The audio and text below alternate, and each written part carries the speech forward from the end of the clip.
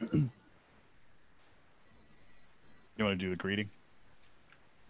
All right. Oh, Josh is coming in. Sorry, we're getting off to a little bit of a slow start. Josh is here. Hello. He can't hear us yet, but he's coming. And it looks like we are live. So what is going on, everybody? This is Chris from the Base Channel, and this is our 4th or 5th live stream. And today we are joined all the way from Texas, which, funny enough, was where all my exes live. Patrick Hunter joins us. Hey, boys. What's up, We've got Nick, Will, and Josh from California, and myself, of course, from beautiful Nevada. And I'm actually out in the COVID cockpit right now. I'm not in Ventura. I'm out fighting the disease. So everybody, as you're coming in, when you're coming in, just let us know where you're from. We got Jacoby here, definitely blowing up the chat. What is going on, friend?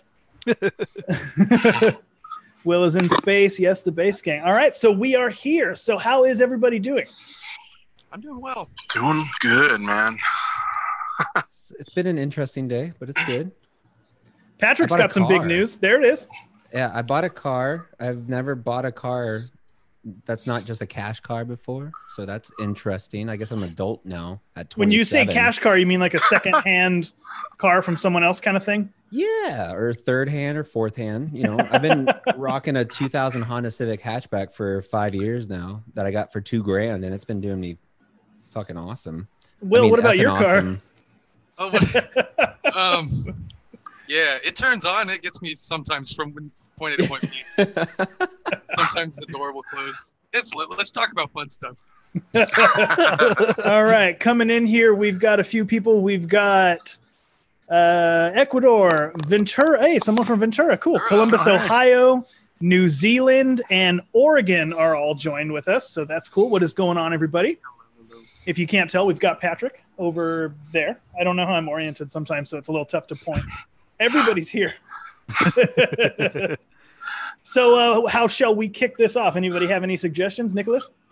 Well, Mr. Patrick, dude, I gotta say, man, like I miss your face. I miss you. Honestly. I miss you, boys. I haven't seen you since NAMM, dude, and I'm really stoked to finally actually get to see you and chat with you again, man. How have you been? How are things treating you, man? You know, just staying essential and everything. And like I'm very fortunate to have a job and not have COVID. But I'm on my second quarantine right now because of other people, and it just happens, I guess. But I'm healthy. My girlfriend's healthy. My dogs are healthy. So it is what it is. I miss you guys very much. I miss you too, dude. I'm bummed that we're not going to hang this summer in Germany. Dude, I was just thinking that. Like, it's like any idea of TGU for this year was done. And it's fuck. Okay, real quick. We have 7 questions that are all the same question. From Brett Cooper says, is a new Ernie Ball Stingray special worth the price? Now, Patrick would probably be the best to answer that since he just got 2 of them. Well, what is, like, I think he means a Music Man, though. Like an actual Music Man? Ernie Ball Stingray special.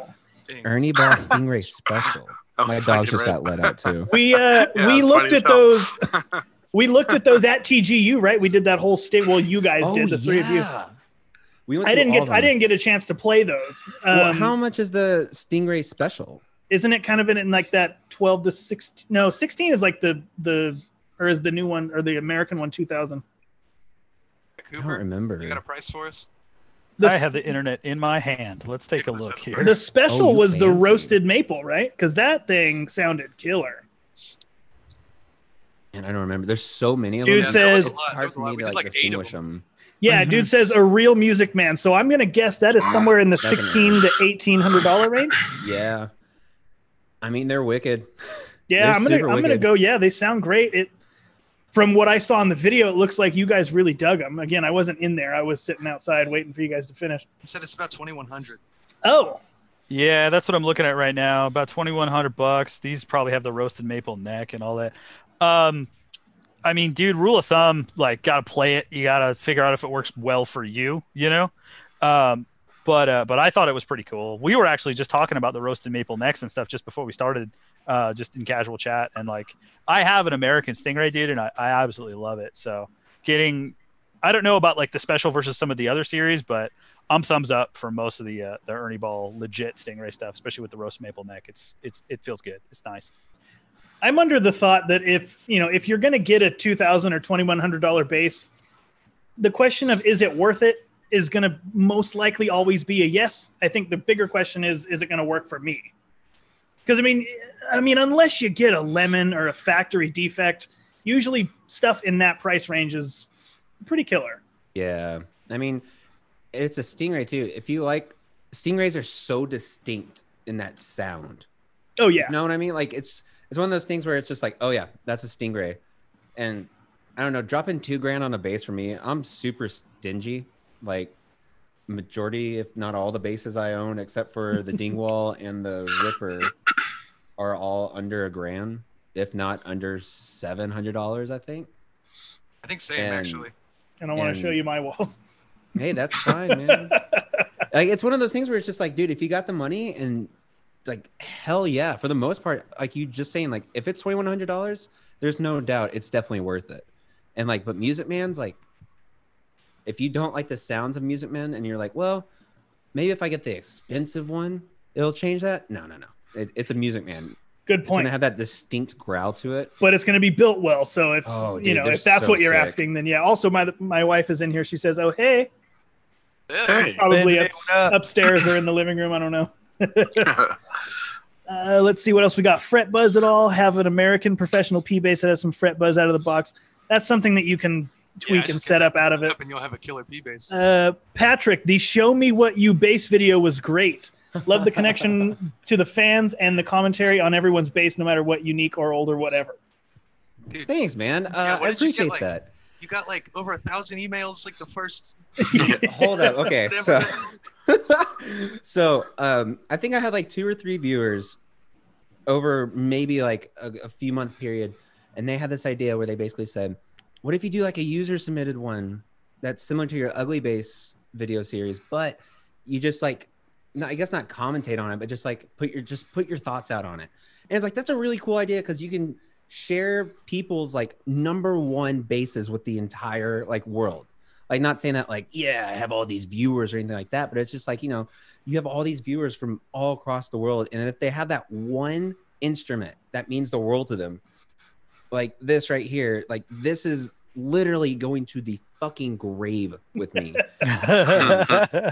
And it's just a $500 made in Mexico jazz bass with some extra pickups on it and a badass 2 bridge.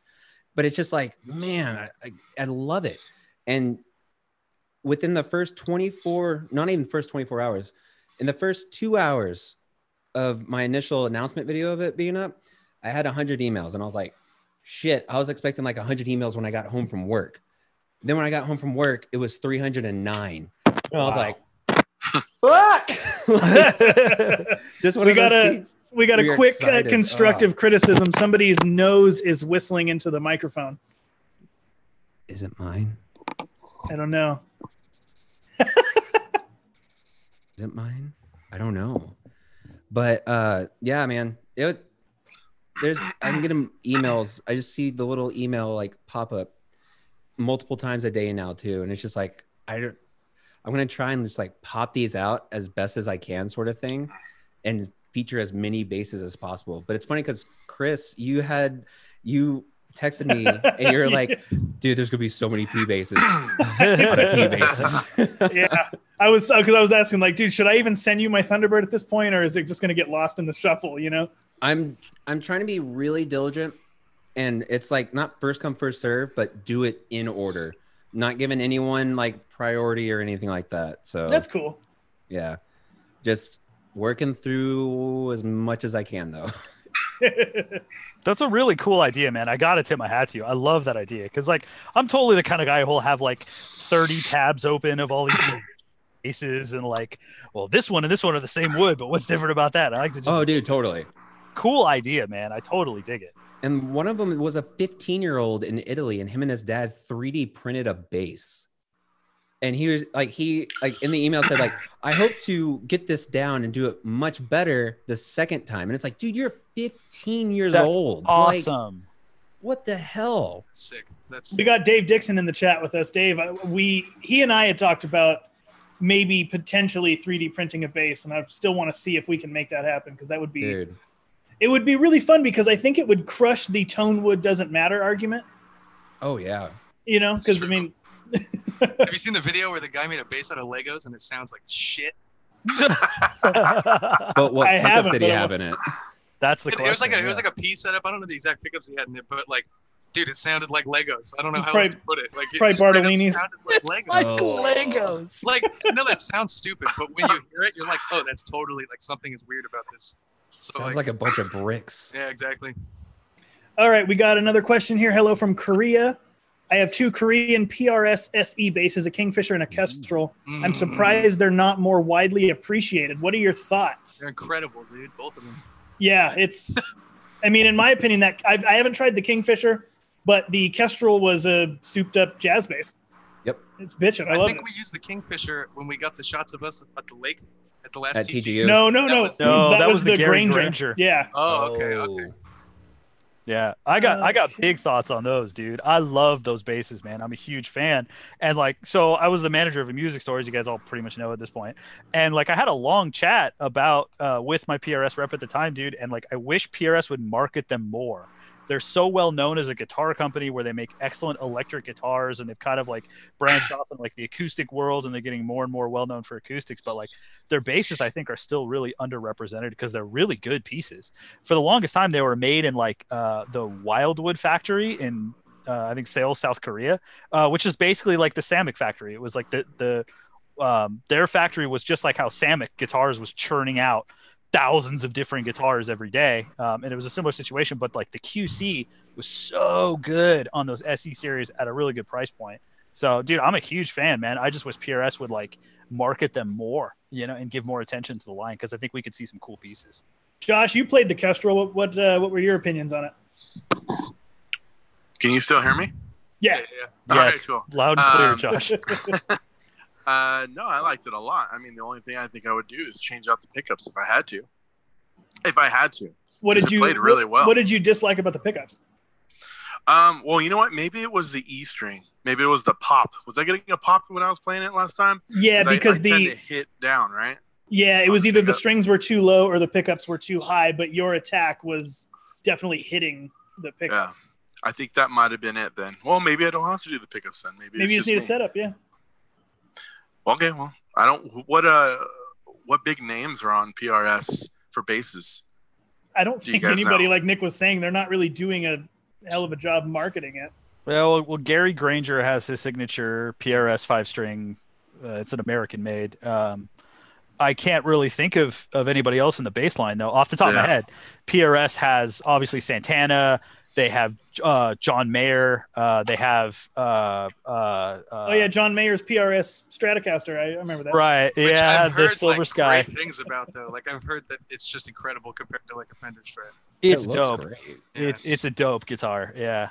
So yeah, no, they have an excellent electric guitar lineup. I don't know, aside from Gary Granger off the top of my head, it would just be cool if they, you know, like I said, gave it a little more attention to the line, Yeah, because this dude, is they're good. incredible. You're right. They're great. When we had the Kestrel, I never wanted to give that thing back. That thing was great. And all the tones we have with the Kestrel of like Jamie playing it, just everything was so killer. It's such a rounded out version of like the Fender jazz bass tone. It was really cool. All right, we got a couple more. I'm going to burn through a couple more comments. Aynsley Agro, aka Brandon Jackson, says hello there. Hey, Brandon. What's Hello. up, man? Hello. Question from Chris Chilton. Any of you guys have compression on at all times when you're gigging? Yeah, me for the most part. I used to Seymour Duncan studio bass. And I play in a band with 2 guitar players, so I just like to keep that compression on just to keep that low end as tight as possible throughout the show. Because I have a couple moments where I like am in the forefront, but for the most part, I'm just holding it down as we're pretty much supposed to do as bassists. So I love compressor. Nick, though, I remember when we were talking about compressors a lot, he told me that he turns it on and off based on the needs. So I'm kind of interested to hear his philosophy. My opinion is it kind of changed a little bit. I actually leave my compressor on all the time as well now, and I also use the Seymour Duncan Studio Bass compressor. My buddy Ruben turned me on to it. really cool. And I actually put it at the end of my signal chain because I have all these like different effects with different volume levels, and it tends to work at the end of the signal chain just to kind of like flatten things out a little bit. But I love a little bit of compression especially when I gig live. What about you, Patrick? What about you, Bang? Man, it's funny because compression, I didn't really ever pay attention to compression until probably about a year and a half ago. Because I was just like, oh yeah, compression. It's that thing. It's that pedal that does nothing. I'm not a smart guy. I'm not gonna lie. It's just one of those things that I just never really paid attention to. Where it's like I never needed it, but then when I actually learned how to properly use it, it's just like, oh shit! So I can go from that low E, go straight up like the highest note on my G string, and they like the same level, the same tone, and it's like I get it now. Sometimes on some of my demos and stuff, I'll use them. But dude, it's one of those things that it has its time and place, and a lot of times it's just perfect. It's one of those things that can really help your tone all around, no matter what like rig you're using either. And it's just badass. Josh? I use it all the time now because the Alpha Omega has it built in. So I pretty much put it at about 10 o'clock. It all depends, like where I'm at in the room and so forth, because I don't know, just different outlets and different sounds, and where I'm standing on stage can really make a difference on the compression. So at least for my own ear. So but the first time I used compression was you guys ever heard of Demeter, right? Demeter amplification. I have. No? I've heard of them. I haven't used any of their products though. I had a compressor given to me because the guy said you need a compressor, and I'm like, does that mean I suck, dude, or what? What does that mean? And he's like, no, man. Yeah, and I was in a death metal band, so I didn't really know what to do with it. So it was just one knob, and that was it. Connected it, and I was like, I don't hear a difference. I really don't hear. Again, that was death metal, blazing speed. I'm playing really fast, so probably didn't do anything for me. But it wasn't until I started playing more, hard rock, more simplified bass lines where you can actually hear the compression, which makes more sense. So I don't know. It all depends. Was this death metal band that you just referenced? Is that weren't you with like Beers? Like Josh, wasn't he in that band? What was the name of that band again? I don't remember. Menticide. Yeah, there you go. There's a video of them playing in Simi Valley, and it's fucking nuts, dude. It is so cool. And Josh's hair is like super duper long. Can't even see his face. Oh, I'll pull it up. Hold on. I need Yes. That's the shirt I want. Hold on. I'm gonna pull it up. That was when I had a 400 plus, a Mesa Boogie 400 plus, and a 410 115 cab road ready. I was so stoked. Oh hell yeah, dude! $4,000 half stack. I had to sell it. That sucks, dude. That's that so hurts. much power. It was great, but you know what? That thing weighed 150 pounds, just the cabinet. Just the cab, dude. That's it? 150? Kill That's not me. bad. What are you talking about, head man? Lift that with one hand. That's nothing. I guarantee you I'm not on a cabinet heavier than that, Nicholas. No, dude. I can't even do it with tubes. my 410 at like 90 pounds. It sucks. All right, I pulled up the video if y'all want to take a quick peek at it. Oh my God. Give me it. Give me it now. So this is my first time doing any kind of screen sharing. Just let me know. Can you guys see my desktop screen? Yes. You got a personal meeting. Okay. Josh, any particular song? Oh, Probably Feast, All right, here we go. here we based go, on dude. zombies. Is that volume okay for everybody? Yeah, I think that's probably. Thank you guys. Oh, you're welcome. It's me right in the middle with the number of the B shirt. You want to give us a full screen? There you go. Can we get a guitar here, please? All right, cool. We're all good. Everyone can see? Yep. All right. Oh, this is fun. I love this. All right, this next song is called Feast. Oh yeah, the hair flip though.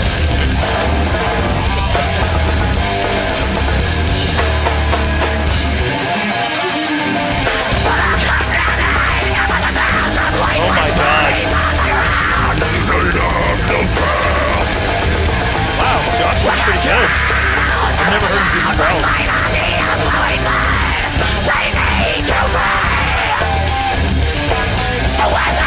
That was 10 years ago. So there it is. If anyone wants to check it out, Look at the hair. That's so dope. Headshot. Beautiful, dude. just search Menchicide Simi Valley. You can see right there. You guys can check out a few more of them. So that is that. Oh, there's my 4+. Oh yeah, Right behind the guitar player to the right. and the Tamaraya bass. All right, I'm gonna stop screen sharing. There we go. That's Cool. so sick, dude. That's so cool.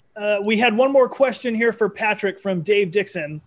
He says, speaking of 3D printing, I know the TBC guys like stuff, but Patrick, did you ever try the bullseye buttons I gave you at NAMM last year? Just curious. Design has evolved a little since then.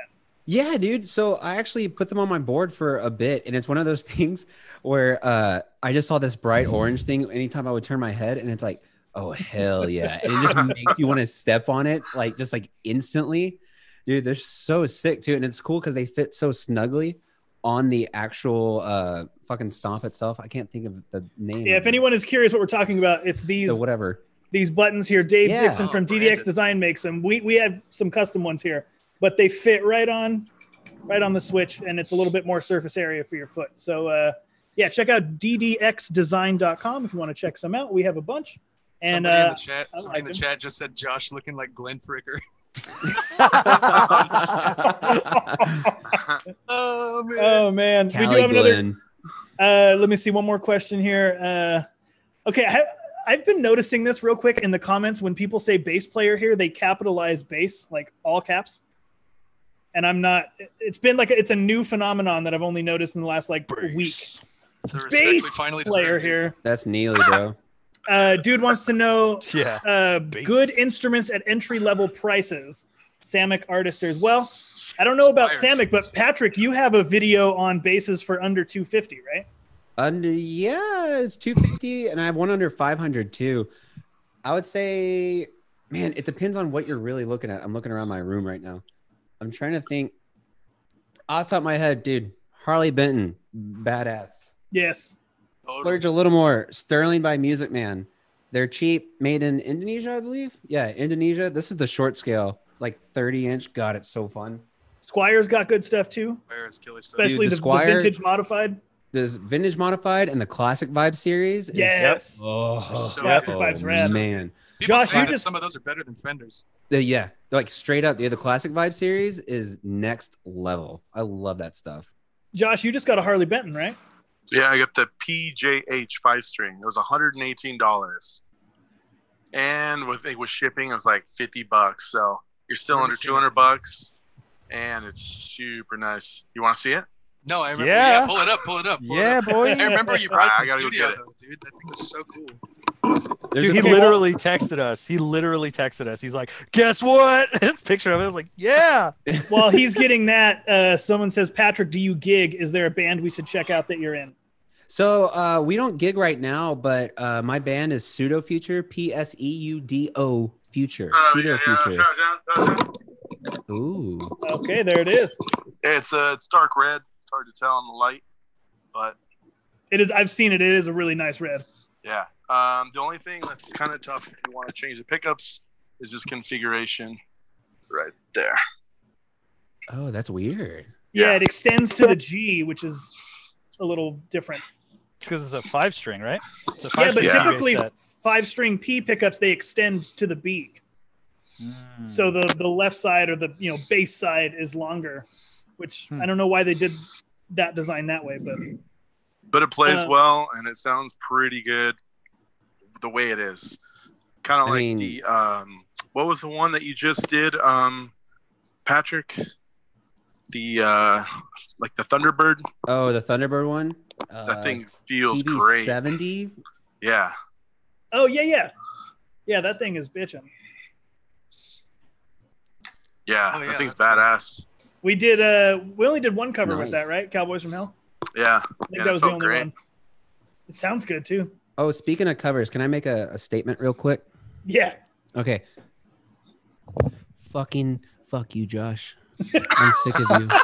I'm so done with watching videos of you, mainly this, your right hand, and you're just like, oh my god, oh yeah, what's up? Holy shit, dude. Fuck! That is so I just want to be good at bass like once in my life. But every time, I swear to Christ, I see Josh play. And what sucks too is I can't be mad because every time, like, especially when I get to see you, it's just like, Josh, and you're like, dude, what's up? He's nice What's too. happening, man? Fuck you, Josh. Fuck you. And you walked away. Well, hey. That's the What's up, real dude? like bass channel shirt that I need. We're thinking about making a Thunderfinger shirt. I don't know how that's gonna look yet, but maybe just like that peace sign, but little lightning bolts is Dude, or that'd be something. so wicked. I Speaking mean, of I'm the loving covers, this one. dude. That is That's so badass. bitchin'. I gotta That give is me one of so those. cool. Oh, I got you one. I'm gonna bring it next week. Oh, well, thank you. I got Yeah, a blanket. Yeah. Dude, I saw that. Yeah. Okay, so speaking of the covers, we got one other question. Josh, I can't stop watching your full album playthrough of Master of Puppets. Do you plan on attacking another album? If so, what do you have in mind? Maybe. I'm going to let you answer that one because I know the answer. Ride the Lightning. Dude. And yeah. Oh, yeah. Ride the Lightning. And then probably Rain and Blood. That's think going to so. be That's so crazy. I think Rain and Blood. Yeah. And we were kicking around Power Slave and then at some point Death Magnetic. Damn. Dude, Death Magnetic would be so badass. Well, I have all of the isolated Guitar Hero tracks, so I can fully remix it. Oh, it's hell hard. yeah, Yeah. dude. Yeah, which that's been my number one issue is I hate how dry that mix is because the songs are killer, but it doesn't sound good. And probably Blood Mountain from Mastodon.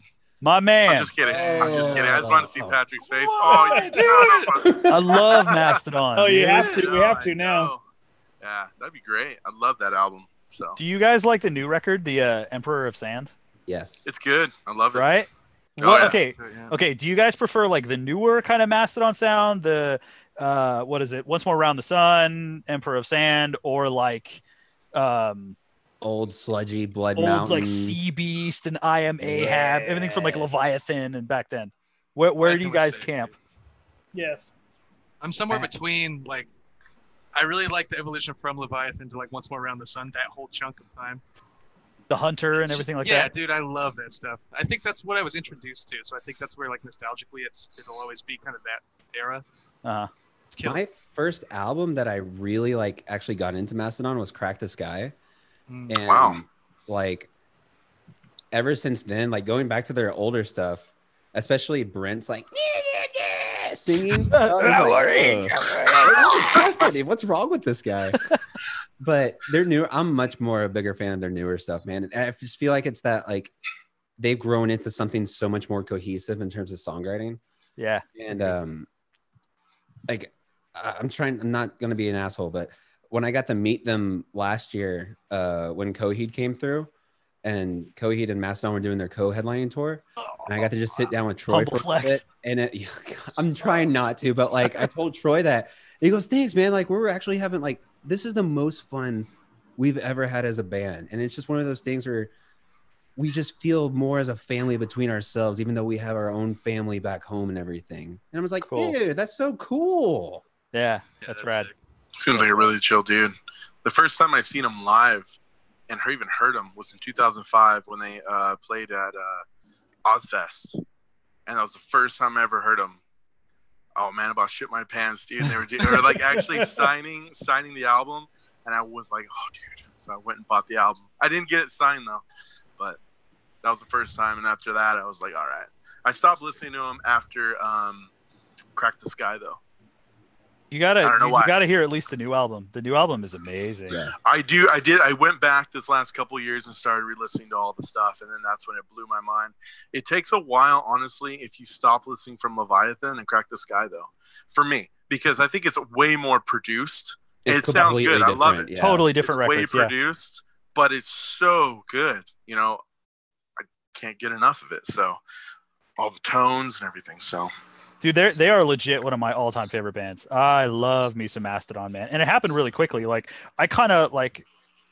I I got very interested in Mastodon from the Crack the Sky album, same thing as Patrick. But like I lived in the Hunter. It was like we had like 5 or 6 CDs we used to play at work all the time. One of which was the Hunter. So I listened to the Hunter over and over and over again. And like people talk trash about that record for some reason. I think it's awesome. I really, really like it. But dude, I have to say, like, I do prefer like the later half of Mastodon a little bit more when it gets a little bit more produced. But like every once in a while, dude, I think the first record I ever heard actually was shortly after Leviathan came out. It might have been when Leviathan just came out back when I was in college. I'm sorry to interrupt, but we are getting a lot of questions here. I kind of want to bust through a couple of them. Let's do it. But before we do that, in regards to my capitalizing bass, somebody says I capitalize bass, so I feel like I'm punching through the mix. I thought that was pretty funny. It's funny. Okay, we have quite a bit. Here's a quick one. How long do the Harley Benton basses usually take to ship from overseas? What have your experiences been? Nick's doesn't count because we had an issue. I think this took less than 2 weeks. What? Yeah, it wasn't very long. When did you get it? Like, when was it? Like, what month? Last month. Oh, shit. That's actually really quick. I mean, I work in logistics, so I just know everything right now is beyond stretched thin, especially international wise. And I'm part of a Harley Benton like Facebook group, and every day you just see someone new post like, I bought this 2 weeks ago, but it's not here yet. And it's like, dude, it's coming from Germany, and you live in Nebraska. Like, give it a second. Oh, we lost William. Yeah, no, I have a similar situation. Fortunately, I can work from home right now, which is good. So I'm still working a lot. And I got a similar situation where I'm dealing with like shipping all the time. People are always like, "Hey, when's my thing gonna ship? And what's the deal with this, that, and the other thing?" I'm like, dude, if you can get it in 2 weeks, you're lucky. And sometimes that's for domestic. Oh yeah, international, gotta be patient. You know? Usually, I think it takes around a month if you live in the States, at least. Yeah. But right now, I mean, it's up in the air. Even UPS is not guaranteeing even like ground time estimates. They can't even guarantee ground. You know. We got another one here. Yeah, you did. You did. I got lucky. We got another one. Basically torn between Electro-Harmonics Battalion and Sansamp VT Bass DI. Any thoughts from the Peanut Gallery? VT Bass DI. Anybody else? Yeah, I think I agree. Yeah. I do. Electro-Harmonics is cool. Electro-Harmonics is sick, but like they like the VT bass and Sansamp, they like focus their energy on bass players and bass. You know what I mean? And that really does make a difference at the end of the day. You can hear that it's more bass centric. Even though EHX does have cool bass stuff, you can tell they're kind of switching lanes with that versus Sansamp. Yeah. Anyone else? I think that covers it. I mean, all right, I got one that we can all answer. Fave, top 2 overdrive pedals, and what do you do to keep the low end? No, not noise suppressor. The other one. The favorite. Yeah, the line selector is one, but I think if you're doing bass overdrive, it's not going to be an issue. So that's true. It just depends. But what are your guys' favorite overdrive pedals? Looking for mine. I don't know. I don't think it's out right now. Fuzzrocious Gray Stash. I've never tried anything by Fuzzrocious. I want to. Dude, do it, man. Ryan's a fucking killer dude. He made that stupid signature pedal. The Patrick pedal? Yeah, that was rad. I love that. I literally went up to Ryan at NAMM and I was like, I have an idea for an April Fool's joke. We make a signature pedal. It's going to be really dumb. Just have it be an input and output and LEDs. And I just like went on this like 5-minute tangent and be like, please, we can do this. Yeah, that was so good. And then he just goes, yeah, man. What color do you want it? But the Fuzzrocious Gray Stash for me. And if it has a blend knob, you're good to go. Yeah, definitely. Nick, favorite top 2 favorites? I don't know about 2. I always tend to go to like the I really like the MXR bass overdrive, the silver one. I broke mine, which sucks. I kind of wrecked it. Since then I've kind of been like using my X7, but that's more of a distortion, or my Swollen Pickle, which is way more of a fuzz. Mm-hmm. I have to admit, I don't know if I have like totally a favorite overdrive yet. I have yet to find one that's like totally like blowing my skirt up, man. The MXR one was good because it was like cheap. You know, it was a good price and it sounded good, but I broke it. So I gotta think of something new. I'd probably have to go for the B3K and Classic. I'll throw a guitar one in there.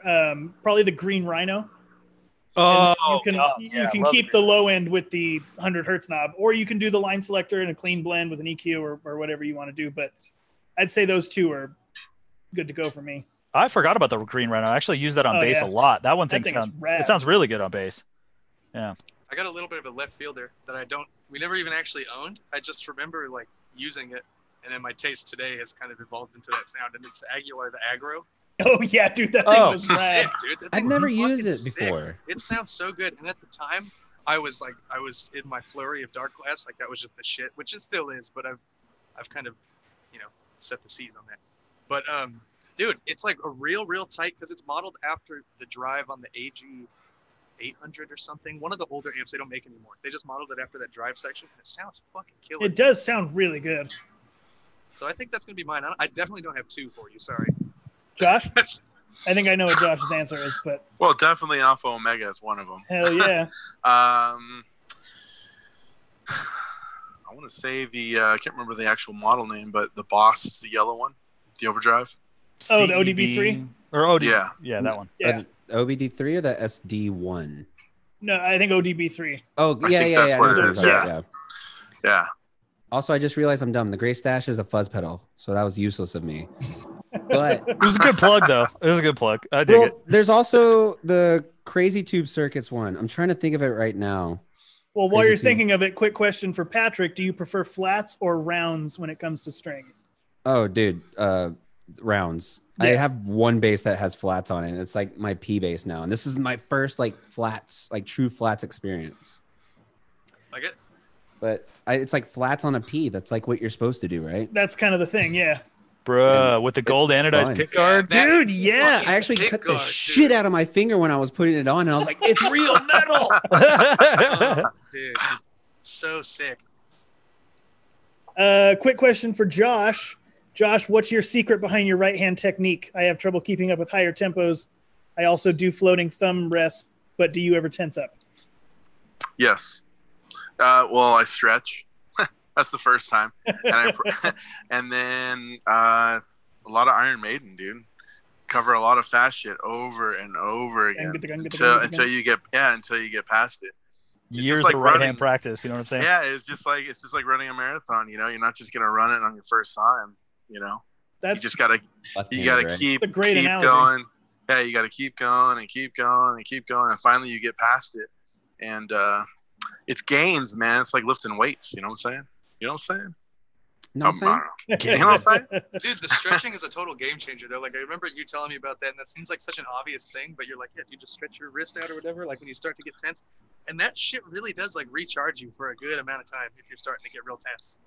Yeah, before we do the covers, because sometimes we have to do them 4 or 5 times. And like one, like the song One. I was like, I don't know how I'm going to do this, dude. I'm like, Chris, I don't know how I'm going to do this. And he's like, oh, just keep going. I'm like, all right, great. I'm just going to do it. So I kept stretching. It's like, all right. And it worked out. But, I did tense up. It's like,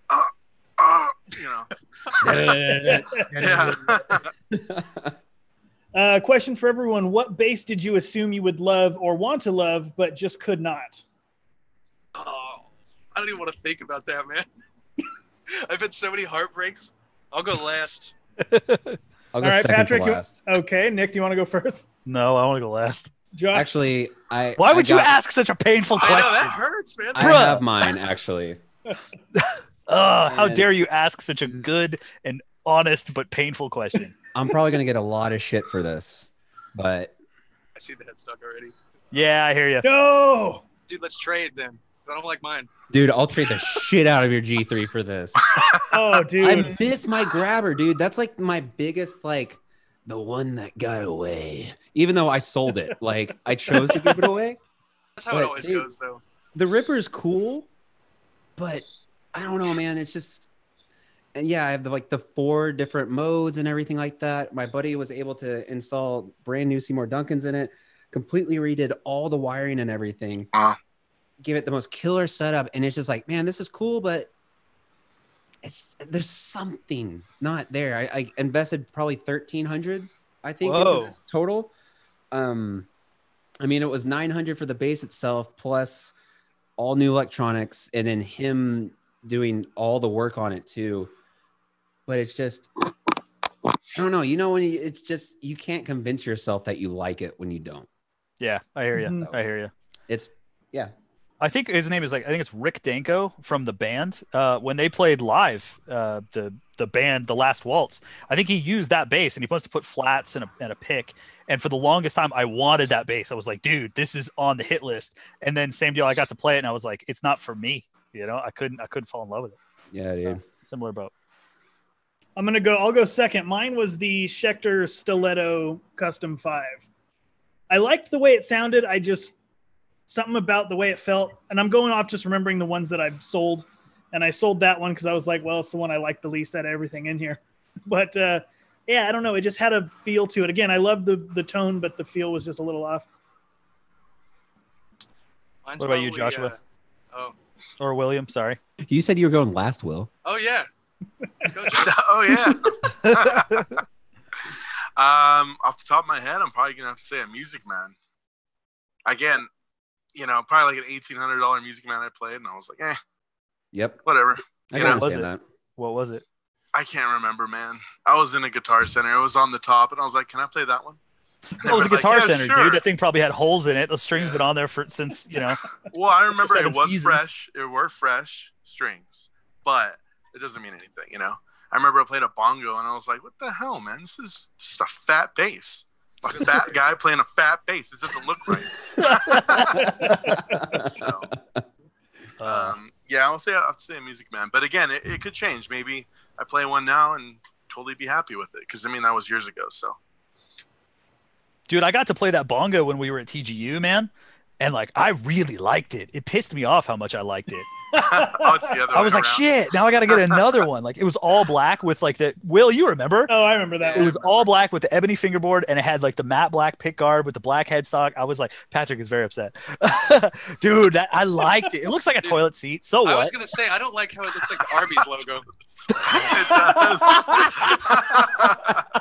How dare you Arby's say needs to something sue someone, so because that is just a controversial. hat. That is just a hat.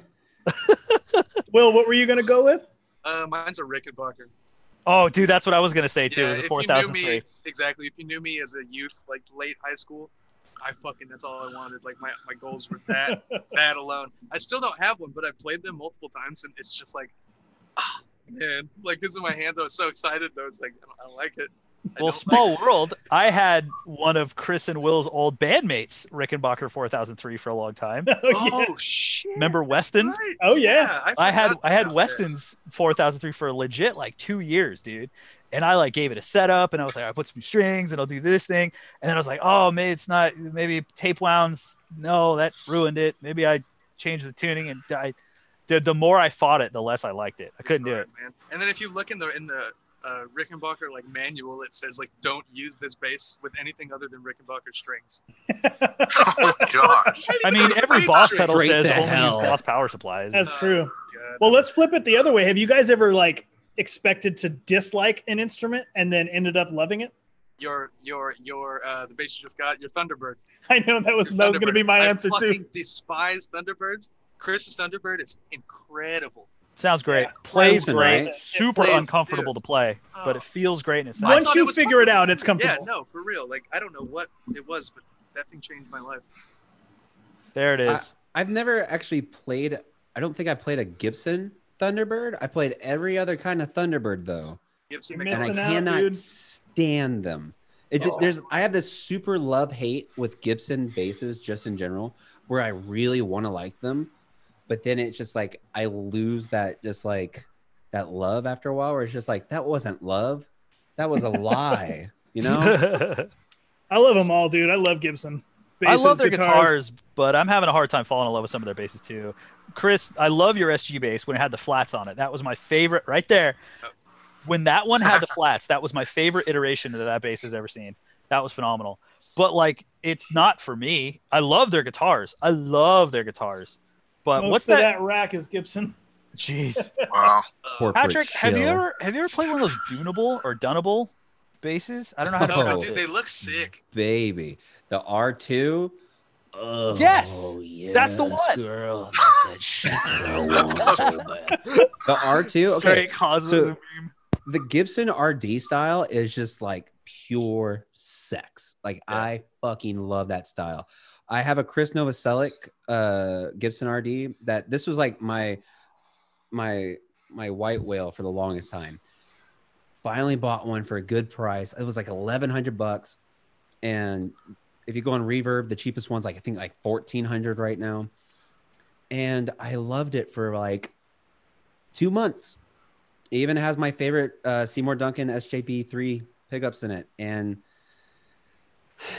there's something about it, man. But then I played the R2 at NAMM for the first time, I think 2 or 3 years ago, and dude, Sasha's got that shit down, man. It looks amazing. I've always wanted like a 2-and-2 style headstock. I'm so used to the Fender 4-in-line or the, so like it immediately started when I saw their headstocks, and I was like, that's sick, 2-and-2. And then obviously you see more about the bass, and you start learning about the electronics and stuff. I got to get my hands on one, dude. I mean, it's all made by Sasha. Like that's the thing. It's just like I feel like a lot of people see the price of Dunables, and they're just like, why is that bass $2,500? It's like, oh, because it was fucking made by the guy from Intronaut. Yeah, dude's a professional luthier. What do you get? What you pay for? He makes the pickups too. Like, come on. I didn't know that he winds his own pickups. Mm-hmm. Those amazing. Are all like Dunable pickups. I think there's a few that he'll add like just like very specific pickups into it, but other than that, for the most part, they're Dunable pickups. And then there's that one green R2 that's also a bong as well. Good, pretty very sick. good, pretty sweet.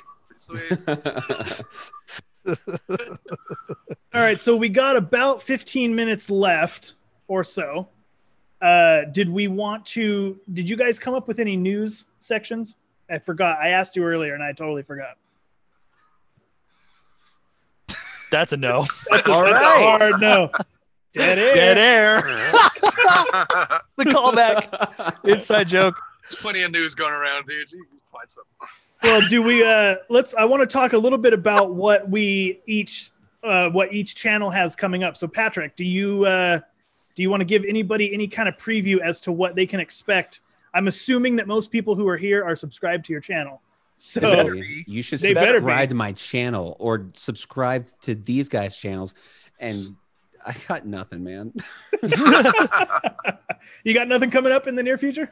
Well, I got something coming up for you, baby. That's what this week on Patrick Hunter channel, I have the Sterling by Music Man short scale. Yeah, buddy. Yeah, short scales are like the most fun thing on the planet. Hell yeah. Yeah, dude. And I actually just thought about this as I got these strings in. I've never played piccolo strings before. And I got these for, I think there was like $13. Cool. And it's just like the gauge is 20 to 52. That's like A to C tuning, right? I'm not quite sure, to be honest. I literally I'm just going to do a video. You could get away with standard tuning on that. Yeah, I think that's guitar gauge. I'm basically just planning on making a video where it's just like, what are piccolo bass strings? We're going to find out together, because I literally don't know anything about these except for they're like really high pitched. Yeah, and good for like super short scales or something like that. That'd be my best guess. Yeah. I must be mistaken. I could have sworn they were A to C. Like Victor Wooten does a lot of piccolo tuning. And then I think Stu Ham, his very first bass, I think was a piccolo bass, and I thought it was tuned A to C. I guess to be fair, you could tune it to whatever you want, right? I mean, to a degree. Yeah, I'm not North Korea. You can do whatever you want. Thank God for that. I'm not your dad. But those are like two things that I got coming up, and some other big things too. And I guess this one's like kind of obvious if you watch my channel, but I bought this piece of shit about 6 months ago. It's a wish.com. If you don't know what wish.com is, it's like eBay, but the Wild West of eBay, where it's just like, ooh, is my identity going to get stolen? Find out next week on Dragon Ball Z. And I'm just going to completely gut this thing and put in good shit, actually. So I got a couple companies online right now, and I'm gonna see what I can do. I'm definitely gonna sand this fucking neck down. That's for sure. Is it all glossy? It's disgusting. I hate gloss necks. I hate oiled necks. I like natural necks. That's it. I'm a natural neck kind of guy. As far as our channel, we have Josh. Do you want to talk about some of the covers that we did? That we got coming up? Well, we did the ones we already done. Yeah, the ones we did. What was it? 2 weeks ago? Yeah, I did. I can't remember the name. Well, the Deftones cover by what's the name of the song right now, man? I'm drawing a blank. Shove It. Shove It, yeah. Ooh, baby. And we got that coming up. And Inside the Fire by Disturbed. Yeah. And that's all we have right now, right? And then we have a Insurrection kind of fell through the cracks, so I'm going to release that one too. Oh, yeah. And then I'm going to play you guys just a preview of the video we have coming out Friday. I have to do a screen share here. I'm just going to give you about a minute of it. So this will be the video for Friday. I don't actually watch our channel. Josh, do you do covers? Oh, surprisingly. And now there's going to be a fun reference that I hope Will catches here. Today on the Base Channel, we're finally checking out the Fur Coat Fuzz from Orange. Finally!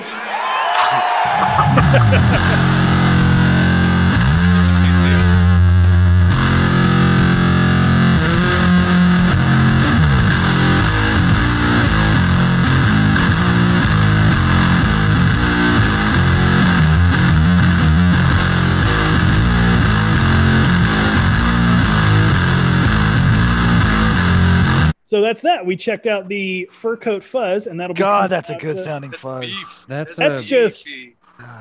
just all straight up at noon. I want it. Thunderbird sounds really fucking rad. That's the Epi Thunderbird too, huh? Yeah. I recorded that before I got the Gibson. That thing sounded awesome.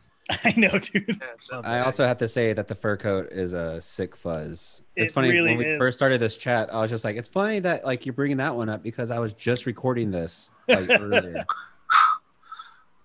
I want one. That sounds sick. Well, we're giving it away, so I don't know. Maybe should I subscribe? Yeah, if you're not subscribed, Nick, you should definitely subscribe because you. But then I'm going to unsubscribe if I win. Okay. I'm not subscribing. You're going to be like every Patreon person who signed up for the wiretap thing. Oh, if you're listening, boo! You hear them, Patrick Hunter? You hear them? Oh, God.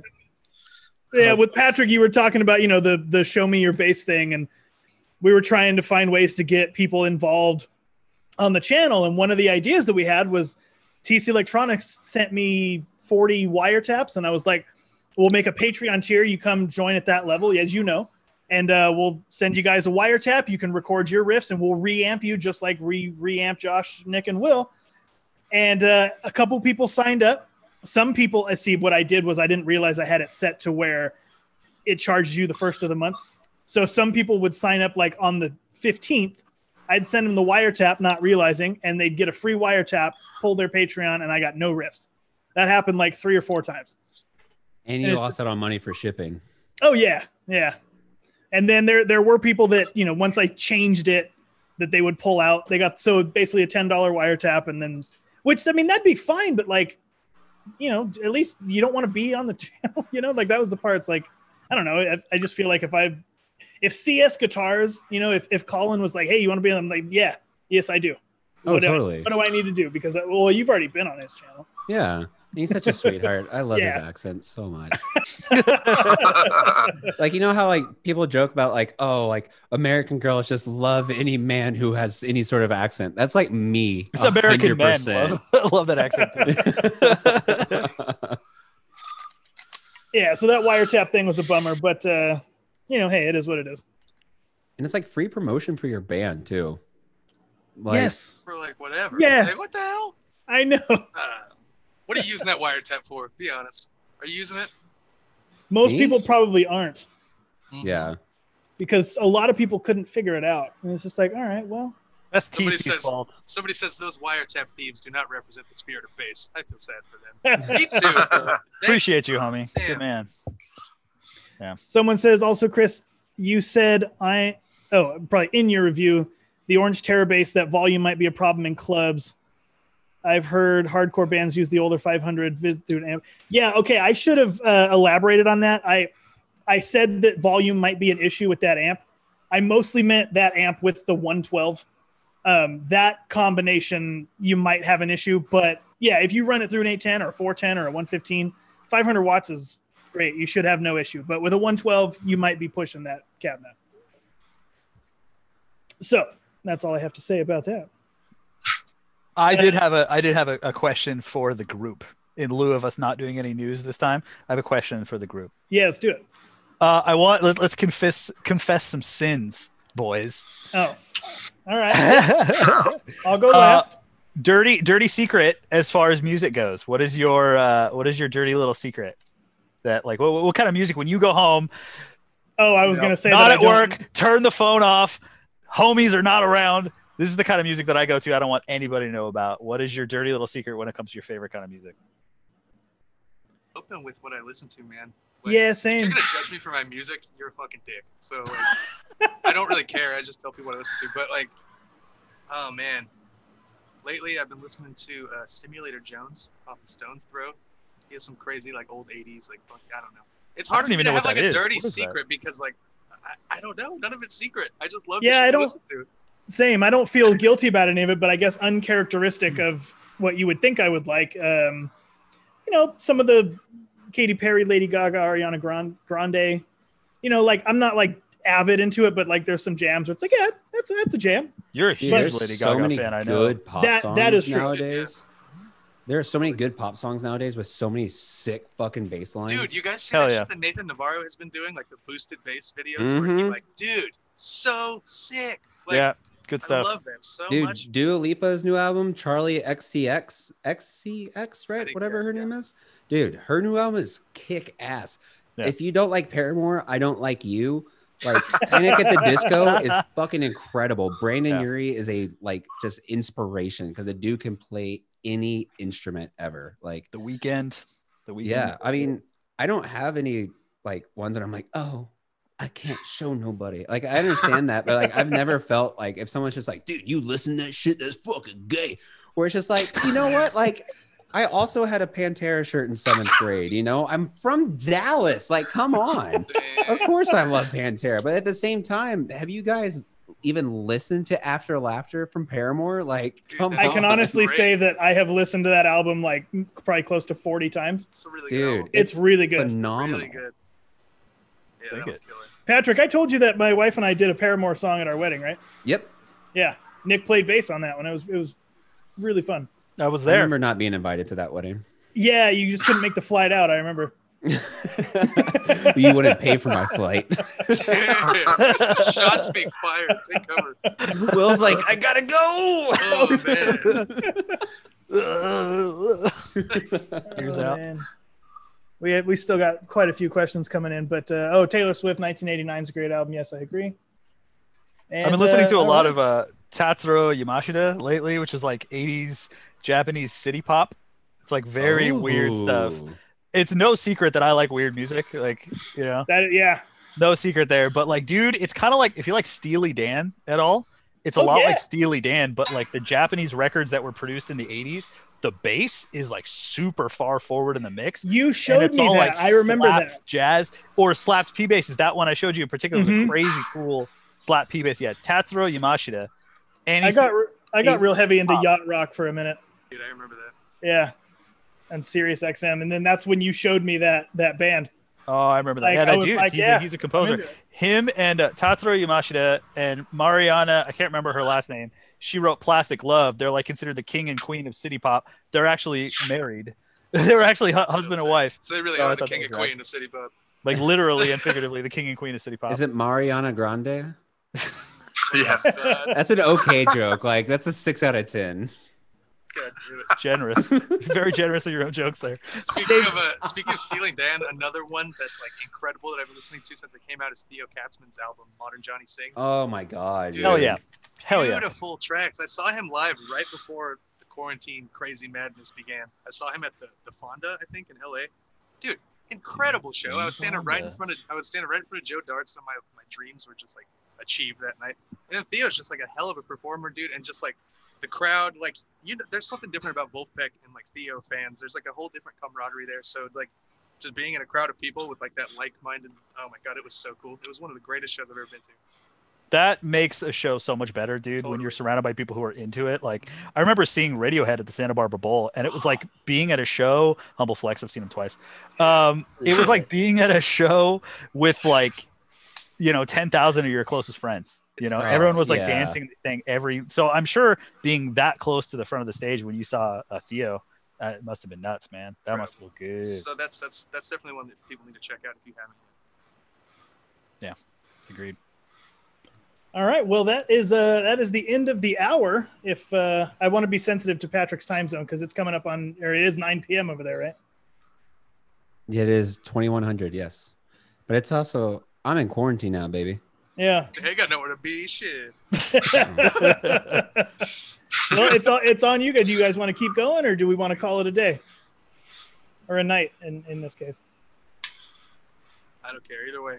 I'm down to keep rolling. It's early here. We got more questions. Chat. Yeah, we got Will's NPC beats are worth a shout out. Dude, thank you. I'm digging it. I'll listen to it when I go to work, dude. I'll pop your stuff on. I appreciate that. You'll pop my what, sir?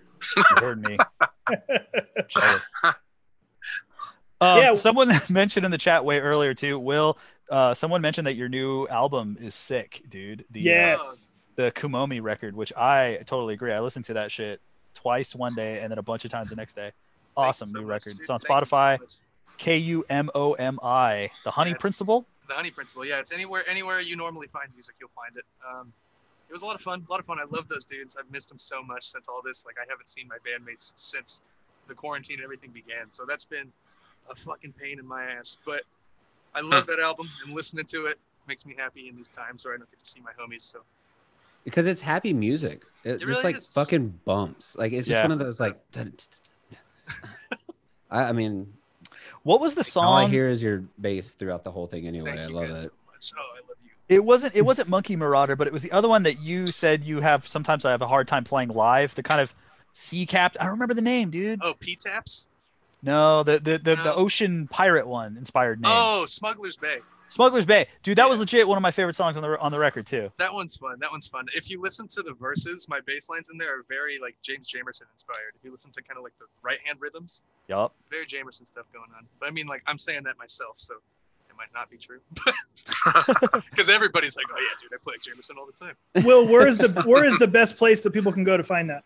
I listen to it on Apple Music. Spotify's another huge one. Those are like obviously the big boys. But if you use like Amazon Music or if you use the other one, it's on there. Google. So I'm just going to comment on my personal YouTube. Are you using YouTube or? Yeah, I'm just putting it in the chat.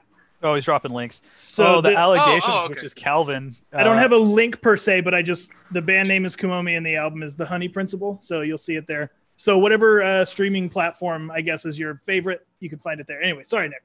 Well, I was just say the Allegations, which is I think that's Calvin's account. Maybe shouted out Sirith Ungle, which is super rad, dude. That is local. Sirith Ungle. Yeah, man. I went to high school with a girl. Her uncle's the vocalist. Really? Yeah. So they're still touring and stuff. They did. They're doing a bunch of stuff with Night Demon.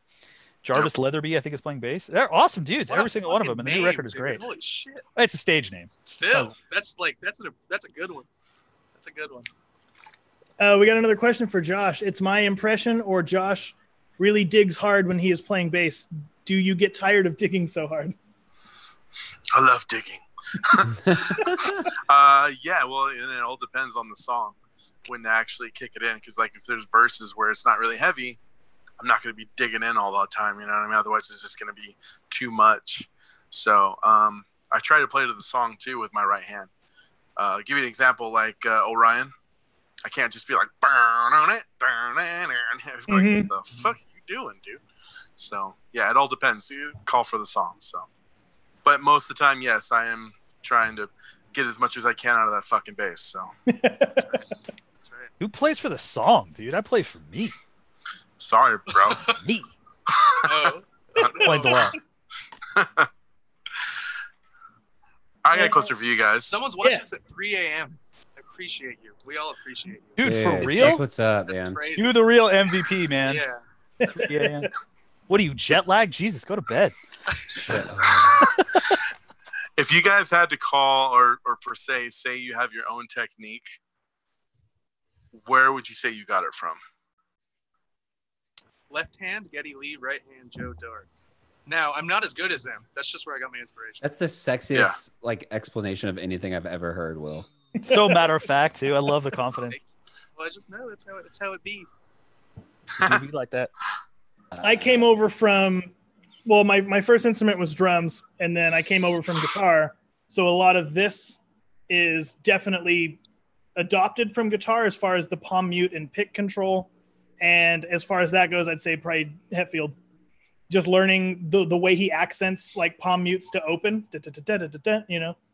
I definitely got a lot of that. Patrizio? Man, it's hard to describe. I think like really a lot of my bass inspiration over probably a majority of me playing is Chris Wolstenholme from Muse. Like honestly. Cool. Just all around, no matter what. And then I guess for my picking style, though, not in terms of inspiration, but similar to is Clay Gober from Polyphia. He's also a Dallas boy around here, but he does a very similar thing where it's like pick and slap, but you still have the pick in your hand sort of thing. I've had a lot of people on my channel be like, dude, what the hell is that? And it's like, well, you can still like bang, like just real super quick back and forth, and it's super fun too once you get the hang of it. Your hybrid picking is sick, dude. I remember when we were hanging out at NAMM in the hotel and you were playing Rick's Telecaster. Even you all like you still have that hybrid pick technique, dude. It's sick, man. It's a good. It's weird. It's because I'm left-handed, but I always learn there was nothing but right-handed instruments in the house growing up. So thank God I didn't learn left-handed because there's so many less options all around. Yeah, right. Yeah.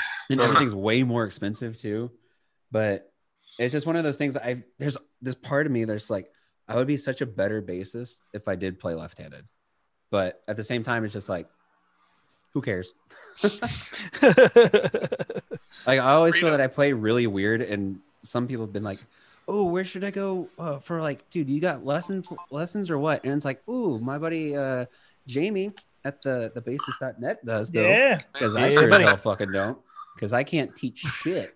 I don't know, dude. My copy of your lesson program should be coming in the mail here pretty soon.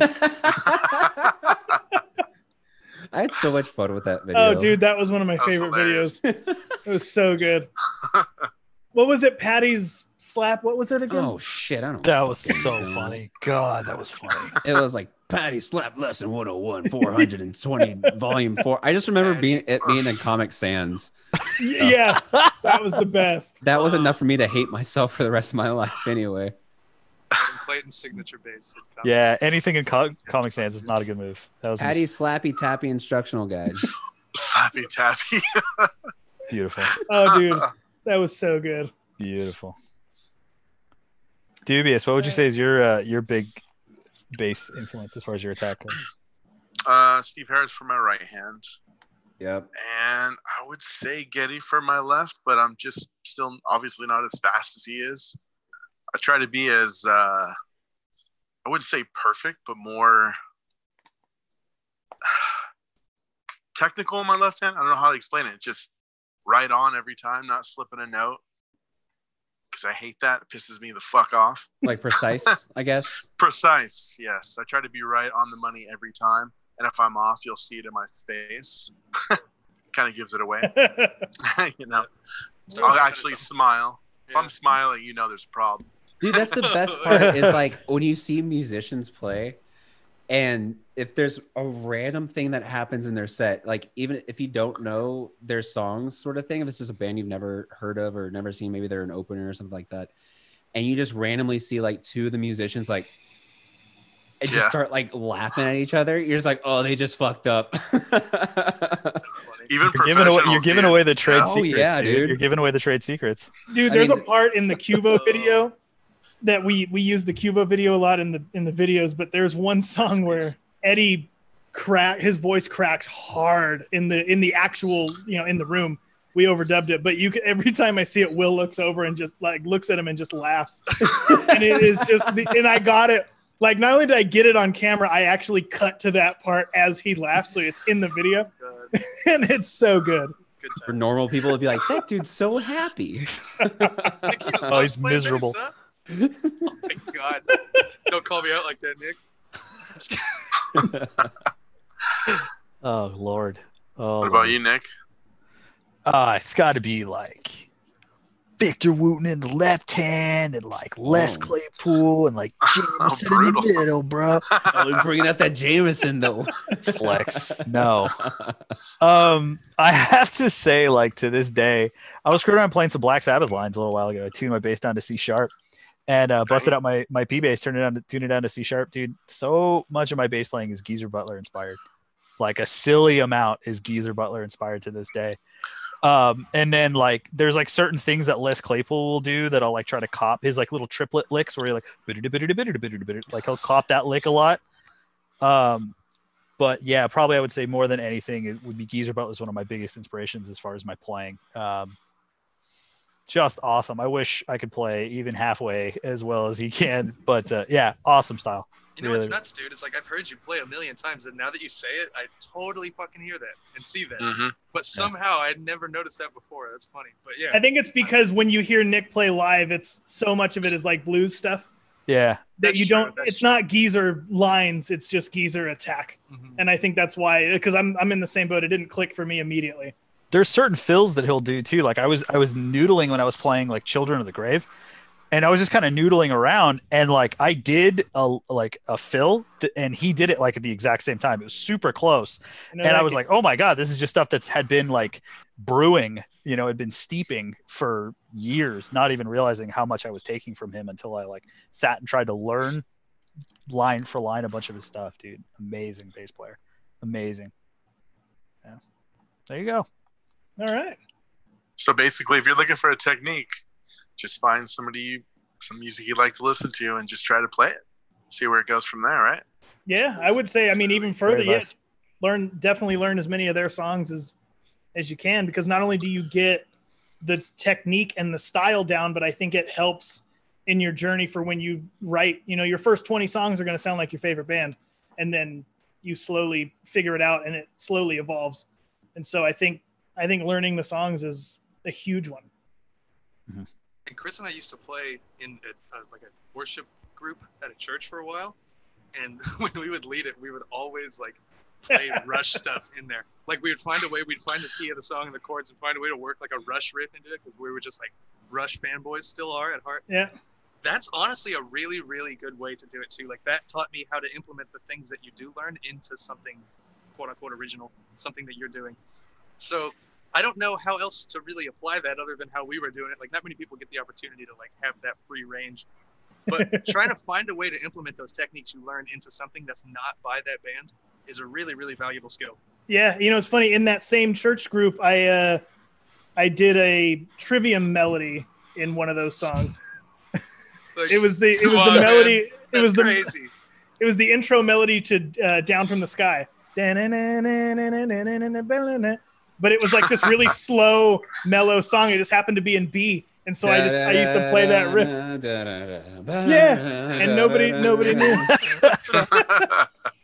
Oh, Bass Brain says embarrassingly early Kiss fan, and dude, don't be embarrassed by that. Kiss is awesome, especially Kiss early Kiss. Sick. Early Kiss would be shit, dude. Yeah. Oh my God.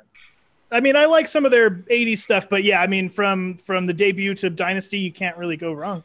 There's a lot of go for it, Patrick. The first concert my parents ever went to was Kiss, and then AC/DC opened up for them. Oh, what year was this? Fuck if I know, man. My first concert was yeah, I know. I'll go look it up.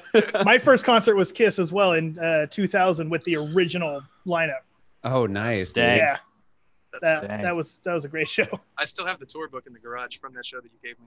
Ooh, I'm gonna maybe ask you for that back. It's not. What was y'all's I first actually don't show? know where that is. Never mind. I'm just kidding. Yeah, that's good. What is everyone's first show? Ooh, you ready? My first concert ever was Weird Al Yankovic at the Greek with Chris. Yeah, I was there. And then my second concert was the Misfits at the Ventura Theater with Chris. Both of those concerts make a lot of sense now. Formative ones. Josh? I believe it was Ronnie James Dio at the Ventura Theater. What the Dude, fuck? nice, man. Yeah. My dad saw Yeah. Rainbow back in the day, Dude, and he said that was the Oh, loudest dude. concert he ever went to. So sick. Oh, Yeah, that was a luck. That was a luck thing. It was a friend of a friend that had a ticket and they couldn't go. Oh, They gave it dude. to us. We were waiting in line, and we seen all these like older people with big old black boots and leathered out, and we're all scared. You know, I was like 12 or 13 at the time. I was like, "What the fuck are we doing?" And they were they actually had the top floor of the Ventura Theater open. It was jam packed in there. That's It was so like a- rare, dude. Well, I saw Lamb of God. Exactly. They opened the top half, and that was the first time I had ever seen Yeah. the upper tier open. Yeah, and there's a Jethro Tull wannabe type of band opening up for them. They got booed off the stage. Oh, That's the second Yeah. time I've heard of that happening at the Ventura Yeah, Theater. and then Ronnie James Dio came out, of course, later on, and I don't know any of their songs, and he just runs out and he's like, "This small on the stage," and I'm like, not that far away from it. It's so small.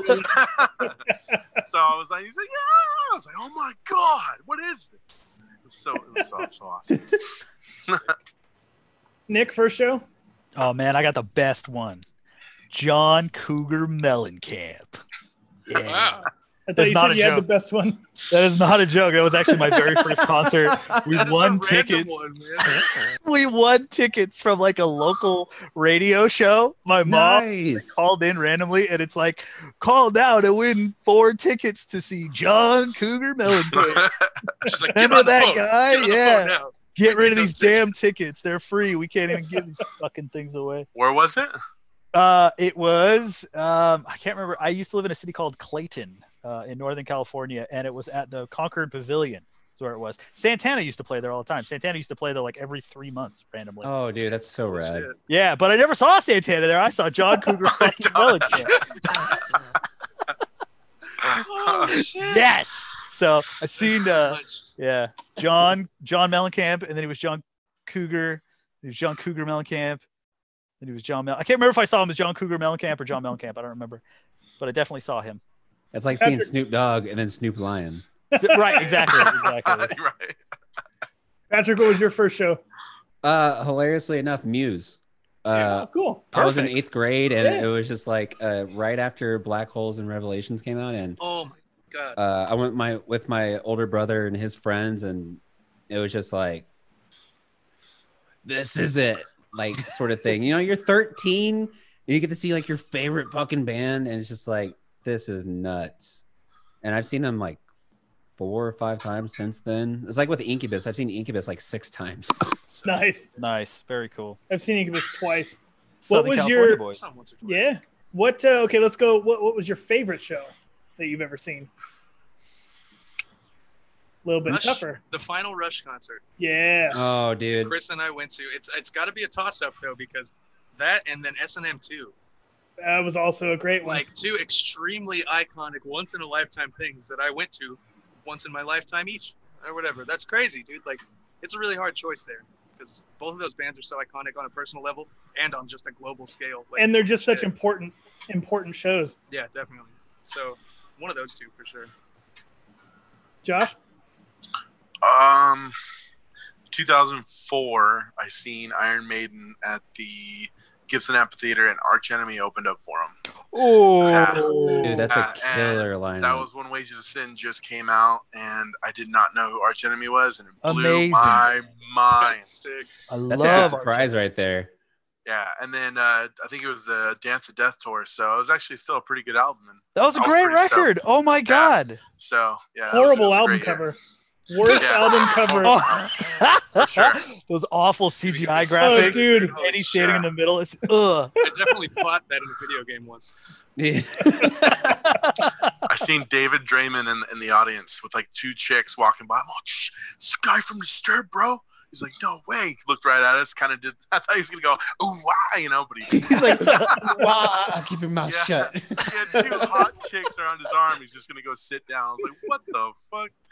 Yeah. So Nick, best show? This is a really, really tough one. This is a really, really tough one for me because I've been fortunate enough to see some pretty cool shows. I went to, oh man. Okay. So it's either going to be the first time I saw Radiohead at Berkeley. It was like a big weekend thing. That's the crazy thing about these events is that it's sometimes more than just a show. It's like the whole series of events that lead up to that like awesome moment. You know? Dude, totally. Yeah. So it was like a weekend that I drove with my best friend up to Northern California. We were going to go see Radiohead in Berkeley. But like we spent the weekend there and we like stayed with a friend and it happened to be Earth Day. So BART was free. So we literally just rode BART all around. And then when we drove right into Berkeley, saw the show, came back from the show, spent the weekend in San Francisco. Like it was rad. The show was awesome. So, but it was right before they released In Rainbows. So if you guys are, there you go. So if you guys are a Radiohead fan, I saw like Weird Fishes, like before did they do the videotape, but like with drums and shit? I think they did. I'm pretty sure they did floating videotape around from before that album came out, and it's totally different than the fucking album version. And it's Yeah. incredible. And if you got to see that, I'm gonna come to your house and punch you in your face. Will's breaking out of quarantine. breaking quarantine, breaking faces. Somebody just Googled Dance of Death album art. Jesus Christ. Oh, Oh, I'm sorry. Sorry we put that in your head, that's dude. the dude watching us at 3 a.m. too. So Oh yeah, that dude's rad.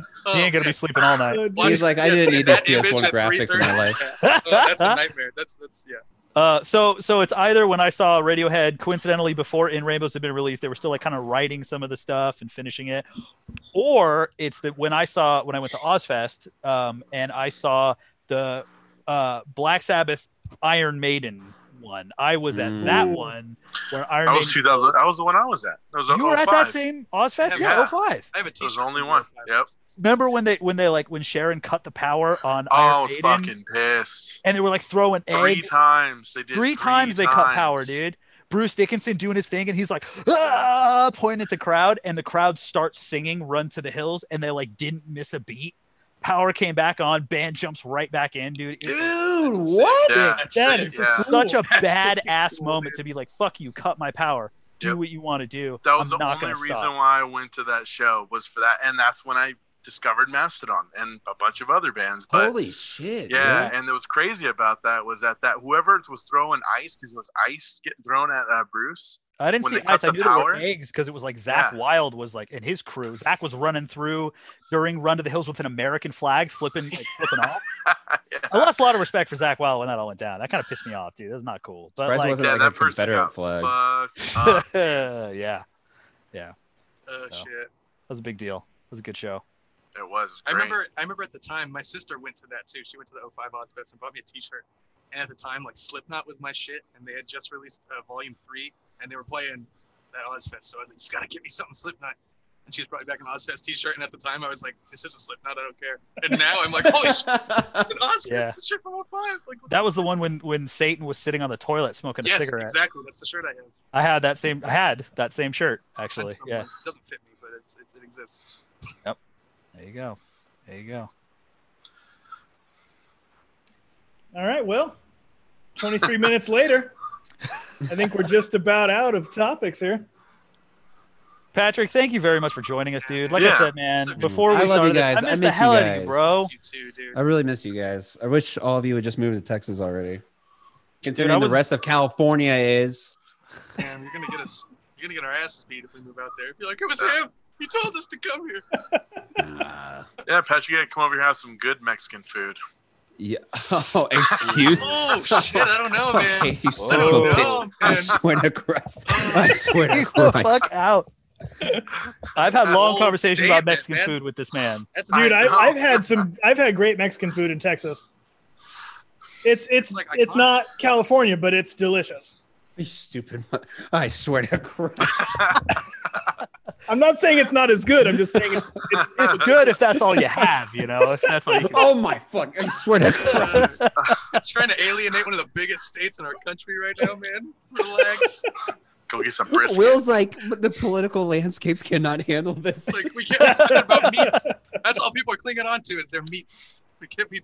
Yo, Dude, dude. Meats. I wish I could put like a picture on screen the fucking flank steak that I made the other day, the fajitas. Oh my god, this I don't even know why I'm trying. No, this is a stupid idea. I was there. I'm with you. Oh, nice. Ooh. You can barely say it, but No. ah. No, let's see the You went grains. to El Rancho, got some good ass fucking carne. I do want to take a drive out there and just hang out and shoot some videos out there with you or something. Dude, we got a guest room. I got dogs that need petting. Like, Same here. yeah. Whether man. I go there or you come out this way. I'm totally down to go to Vegas. I've never been before. Oh well, then it's a destination. Yeah. Uh-oh. Dude, Patrick. Oh, this is it. Boys, we Y'all are just like, Yeah, Patrick, dude. I was legit gonna come visit you this summer, dude. Like, so my father-in-law, as you know, as I've told you, he lives in Texas, and you're like 300, 400 miles away or so from him. So I figured, I'll catch a train or something, and I'll get a hotel. Patrick and I'll hang out for the day, grab a bite to eat, get a beer or whatever, and then I'll just take the train the next day and just head back to his house where I'll be staying. We were gonna like knock them all out of the park. Everything ruined, dude. I was ready to buy plane tickets to go see my father-in-law. We were going to bring the kids. It was all lined up, dude. And then all the shit went down. And I'm like, I can't see my father-in-law and I can't come see my friend Patrick. you got those two mixed up though. I can't see Patrick. Can't see my father-in-law. Dude, it's like that's crazy what the world is right now. And it's like my anxiety can't take this shit anymore. Ooh, are we going to do a live unboxing, Josh? Oh, real quick. Also, Dave Dixon says shirt's looking good, Patrick. Oh, thanks. Dave Dixon designed that. It's I'm backwards. gonna do a quick merch plug for the Base Channel. Let's see it. Do you want to look this good? Well, maybe you should go to what's the link? Shit. I don't know. It's backwards. Teespring. You go to the merch link on the YouTube channel. For the link Base is Channel. in the description below. Yo, straight up, I got the soft. I think it's the soft tee, the super soft tee or whatever. Oh, the Get comfort that tee? one, dude. Yeah, and it's long too, which I really appreciate. I got the same one. I hate when you have a shirt and you're like, all right, well, if I dry it, please don't shrink all the way. It shrank where I wanted it to shrink, and then it was still long, and I was like, thank Christ. The problem that I've always had with shirts is that I am always in between sizes. Same. So it's like if I get one size that's too small or I get the one that's too big, and I just, go get the one that's too big, and it's just like, fuck, it's too big. And so I just look silly, and like this one is like a little bit too big, but I kind of make it work. But Unless you're dark glass and you got fucking European size. Oh, dude, that fucks with me every fits year. on my leg, dude. For real. Dude, I made the mistake of buying. I bought a Carhartt T-shirt recently, right? Because they're awesome. But I made the mistake of buying my actual T-shirt size. I bought a XX, and it's yellow. It is so big. I came out of my room putting it on, and my daughter goes, "Daddy, look, you're a banana." That's the banana shirt. So whenever I wear the shirt, she calls me the banana man, which Dude, is just what tuck my it. wife calls me. So it's all a perfect circle. Just give it Josh, the tuck, what are dude. we? Josh, you almost there? I'm trying, man. It's almost there. He's like, sit help. I'm so stoked at the prospect of being able to use hashtag unboxing in the title of this video now that we're Ooh. click, click, click, click, click, click, click, click. I need to do unboxing videos more often. Oh, damn, those look nice. Oh shit! Those Oh, you got the open back ones? Damn, dude. They're not open back. It's just a Or it's glass, right? It's plastic or plastic plexi material. or something. What brand are those? I don't know if I say it right. It's Schaller. shower is what Yeah, I shower? think it's Chalet. No, Chalet. called. Chalet. Chalet Homes. Yeah. Chalet, is it? What are Yeah, those these going are called the Da Vinci's. And these are going on my new Harley Benton.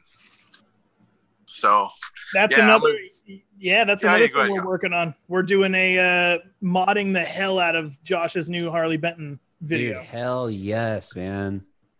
So Oh, the I want to get fiver? some Seymour Duncans. I want to get new tuners. I want to put a Babix. Did I say that right? Mm. Bridge. Yeah, buddy. Yeah. I was saying Babcock Bridge. Can't wait for it. Babcock. Bow. But yeah, because I never had a base to actually do shit like that. It's just kind of like, I like how it is. I don't want to mess with it. So now this is totally $118 base. Screw it up. Who cares? Dude, hell yes. Like, I love $118 doing base. that. $120 tuners. Yeah, I know. Dude, these are $123 for these 5. Holy This shit! base was $118. So yeah. Dude, Pretty we crazy. could maybe turn that into like a Ship of Theseus thing with the base.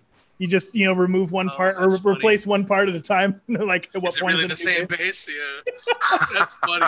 That's good. I mean, it's as long as the wood is good, you can do anything else after that and just improve upon it. But what if you That's what she what said. if after you do all the hardware, what if you replace the neck? And then after a little while you replace the body, and then it's like, at what point is it no longer the same base? And then you What if build it's a- you what build if a it's new a base set out of neck, those though? old parts, and then Yes. is that now a new base, or is that the old base? You know what I mean? Damn, it's coming in a The nice box. and the everything. base It's of got a shoebox. Theseus. Where's the Anyways. soul of the base, though, if you replace everything? It's right here, dude. Where do you put the soul? Put it in your Right. chest. Yep. It's in here. I have to pee, guys. Give me a second. Me too. well, Actually, should should we call this? It's about an hour and a Yeah. half long. I gotta 90 go. minutes, not bad. All right, not bad. Not bad. Once again, Patrick, All right, dude, guys. thank you so much, man, for joining us, bro. It's so I good love to you talk to guys you. so I much. love you too, man. Love you, dude. I miss you. Oh. And to everybody watching, hope y'all are staying safe. I hope everyone's okay. Practice. I'm going to try and do what Josh said and just like use my fingers or something, I guess. Stretch. It's in the forearm, man. You gotta stretch the forearm. So I Yeah. play bass like that. Is that how I do it? Like a swimmer. Just Like fucking hardcore swimming, but dancing. Hardcore dancing, dude. Oh, dude, I'm seriously like the first show I go to when all this shit's over, like whatever whenever all this is done or whatever, I legit am going to cry. Like, I didn't get like Oh, wait, dude. missing out on Thundercat because of this, missing out on Coheed on my brother's birthday because of this, I missed missing out on on Circa Survive and Polyphia because it's Circa Survive playing the 10-year anniversary of my favorite album from them, and like. But it's just like, I of had course, tickets we want to to be see- safe and not be dumb. But Yeah. Yeah. I had tickets to see Bad Bad Not Good in LA one night only, and that shit got canceled. Oh, That hurts No my nights soul, only. dude. Yeah, your Bad Bad Not Good was like right after my Thundercat, and I had Dude. that. Yeah, I had to get rid of those tickets. Tragic. Madlib and Freddie Gibbs too, all in one show. Like Ugh. that hurts my soul. Y'all making me sad, damn it! I gotta go. all right. Well, that is it. We will see you guys in maybe about 2 weeks. Patrick, if you ever want to join us again, please just let me know. And you are obviously definitely more than welcome. no, I miss you guys so much. I miss you too, bro. Me Go too, subscribe man. to his channel if you're not already subscribed. Patrick Oh, yeah, Hunter, do that go thing. subscribe. YouTube.com/Patrick Hunter, right? Perfect. Easy. All right. We will see you guys in approximately 2 weeks. Be safe. And yeah, See Yeah. y'all. I'm not good at goodbyes. Huh? Thanks for coming, everybody. No, you hang up first. No, you hang up first. And That was fun, guys. okay, cool. So we are Later. out.